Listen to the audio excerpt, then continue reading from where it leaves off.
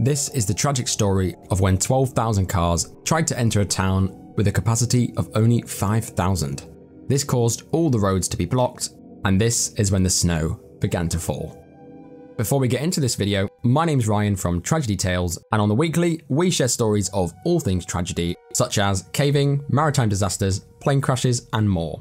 So if you're into true horror stories, consider tapping that subscribe button. This is the Snowstorm terror in Murree.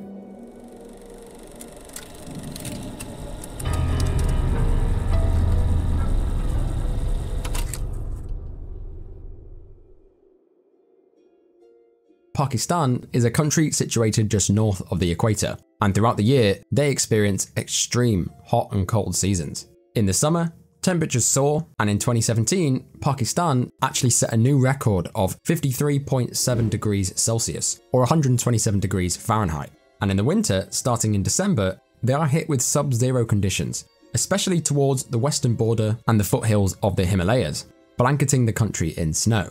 And in March, it remained the hottest recorded month since 1961.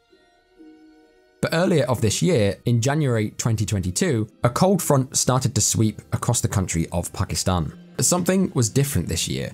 The winds blew more vigorously, and the cold was that much more bitter. Something big was coming, and nobody knew it. Videos of families and children playing in the snow were circulating online, showing how fun the snow was in Murree, a local holiday town situated around 28 miles or 46 kilometers north of the capital of Islamabad. Murree was constructed in 1851, of course, on the hill of Murree. It was initially built for the British Army during their rule to escape the blistering heat in the plains of the Punjab. It's classed as a hill station, meaning it sits on the side of a hill overlooking the beautiful valleys below, attracting around 1 million tourists annually. Back in the day, it was only accessible to British citizens of the British Raj. Access to shops and inns were restricted to non-Europeans.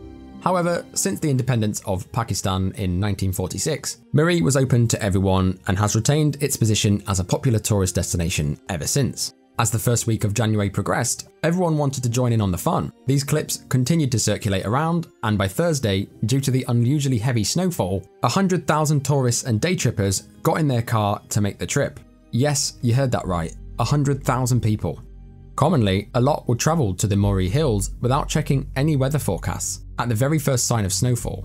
But people have not flocked in these numbers to Murree for around 15 to 20 years.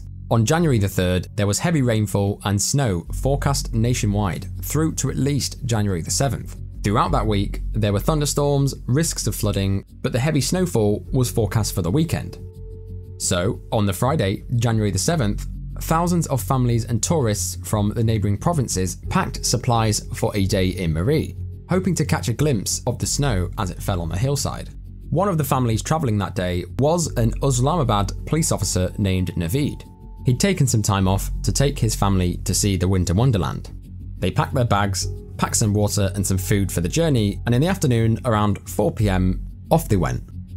As they left the house, the first thing they noticed was that the sky was gloomy and overcast, but as the snow was forecast for Saturday, they didn't think that much of it. The journey from Islamabad, the capital of Pakistan, to Murree takes around 1.5 hours.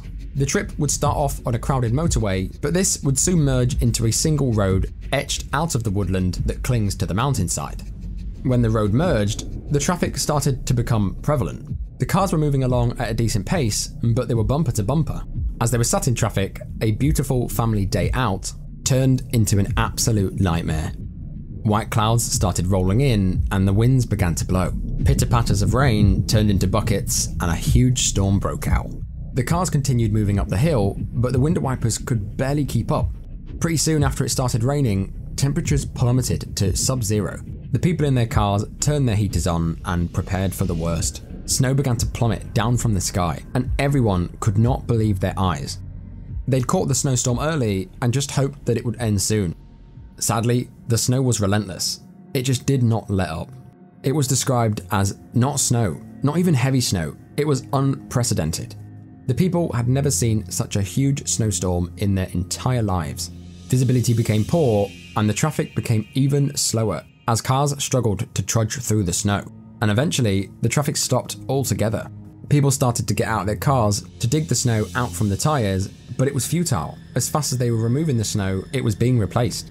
And as the night went on, temperatures dropped to as low as -8 or 17 degrees Fahrenheit.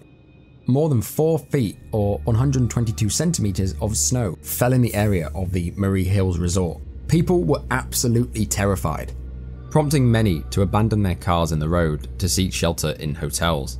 But when the hordes of people got there, they found that the owners had increased their prices to make the most of the tragedy. Rooms that were 6,000 to 10,000 rupees per night were now being rented for 70,000 rupees per night, forcing the majority of people to trek back to their cars and stay the night in terrible conditions.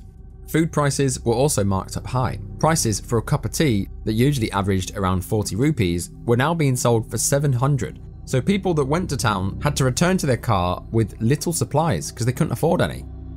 The government declared the area as a disaster zone and allowed no further cars to enter on the Friday.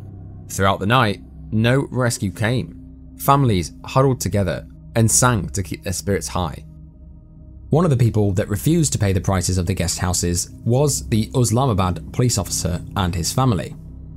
They bunkered down for the night and tried to stay warm, and around 5 AM got through to his son on the phone. He said, and I quote, "There are children trapped in the cars, trapped here. They are crying. There hasn't been any food or water. The children are in poor condition. We are just going to turn on the heat and go to sleep." He had no idea that this would be the very last phone call to his son. The snow continued to blanket the Murree Hill all throughout the night. The wind bellowed, causing avalanches that further buried the cars below. Trees were uprooted and came crashing down, even crushing some cars.